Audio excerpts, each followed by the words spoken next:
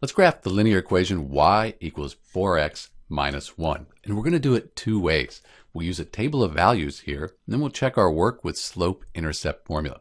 So let's put some values in for x, get a value for y, then we'll graph those points on our graph paper here. Why don't we start with 0?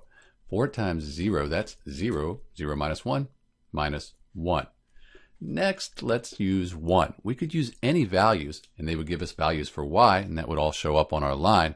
But we want it to fit on our graph paper, so 1's a good choice.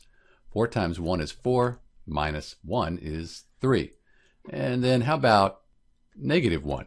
4 times negative 1, that's negative 4, plus the negative 1, that's negative 5. So these are the points that we'll graph for the linear equation y equals 4x minus 1. So we have 0 for x, negative 1 for y. 0, negative 1, that's our first point. We have 1x, and then y is 3, and then our last point is negative 1, and then negative 5. And you can see these all line up. We could have done it with 2 points, but it's good to have 3 points to make sure you do the first part correctly. Let's put a line through this.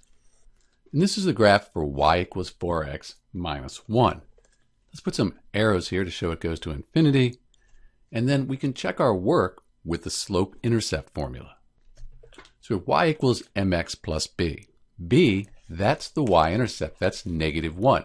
So that's where the line is going to cross the y-axis, right here at negative 1. So that works. Next, for the slope, that's 4.